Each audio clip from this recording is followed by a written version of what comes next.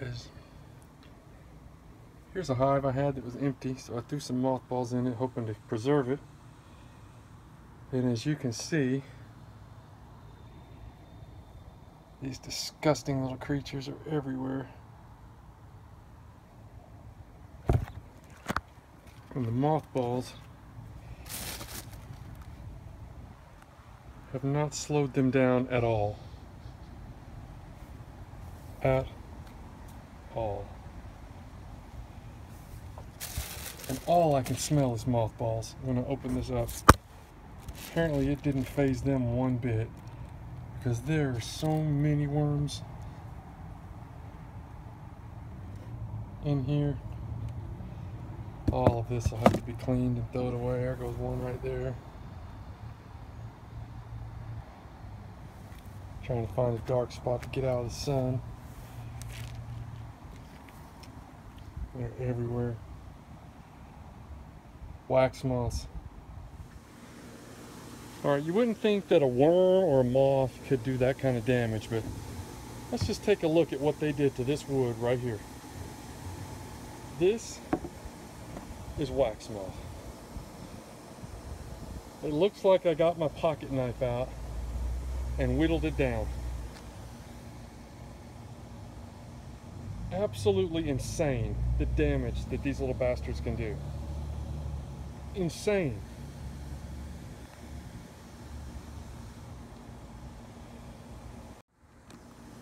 Alright, like I said before, this was an abandoned hive. I left it, loaded it with a crap load of mothballs. When I opened it up, all I could smell was mothballs. But as you can see, it had absolutely zero effect at deterring these little sons of bitches.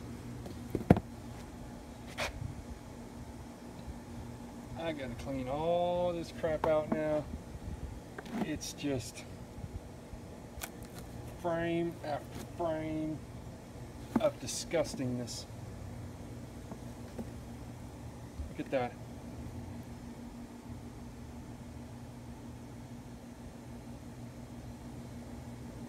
They don't seem to care one iota that I put mothballs in here. In fact, that's all I can smell right now is mothballs. And you can see it didn't slow them down at all. Just disgustingness. All gonna have to be scraped off, cleaned up. There's worms everywhere, cocoons everywhere, wood shavings everywhere because they eat the wood and leave wood shavings. You can see them scurrying across the pavement down there. They don't like that 104-degree pavement. Die, you little bastards. Can't believe this. Oh my God, so much webs.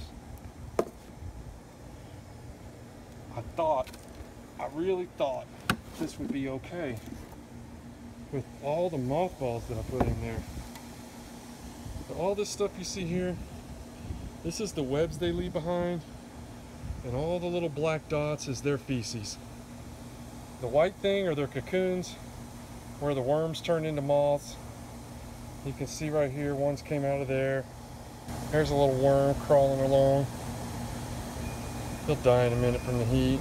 All of this is going to have to be thrown away. You can see I'm starting to suffer, trying to come out now.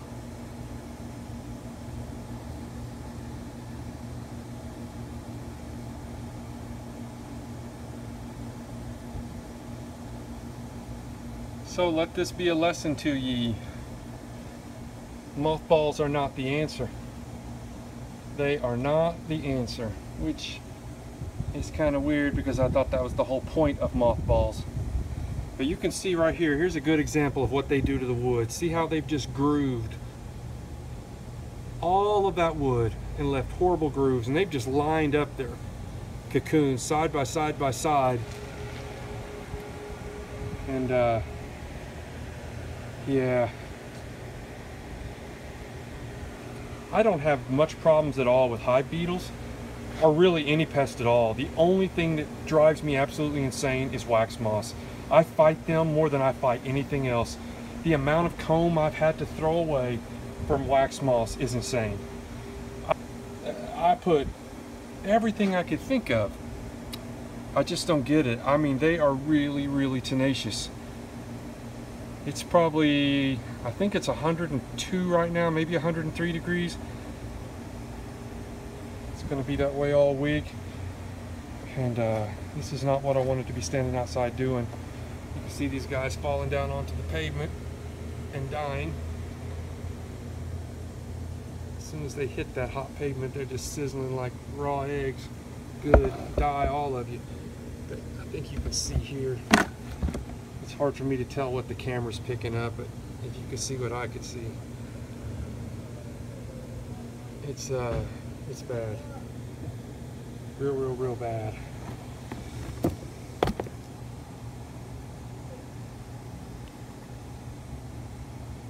Waxmoth. Waxmoth, waxmoth, waxmoth.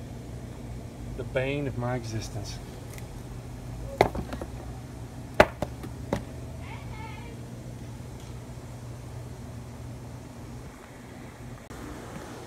Alright, here we are for the grand finale. The bottom box. You can see all of these little bastards. So I don't like to keep using that word, but yes.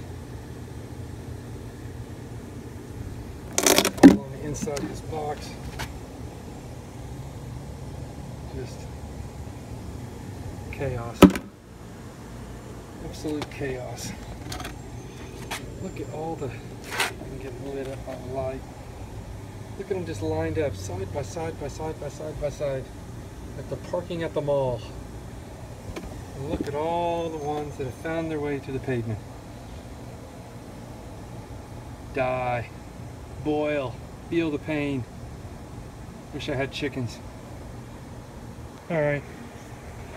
You've probably seen enough grossness. God knows I have. This is Josh in Plano, Texas.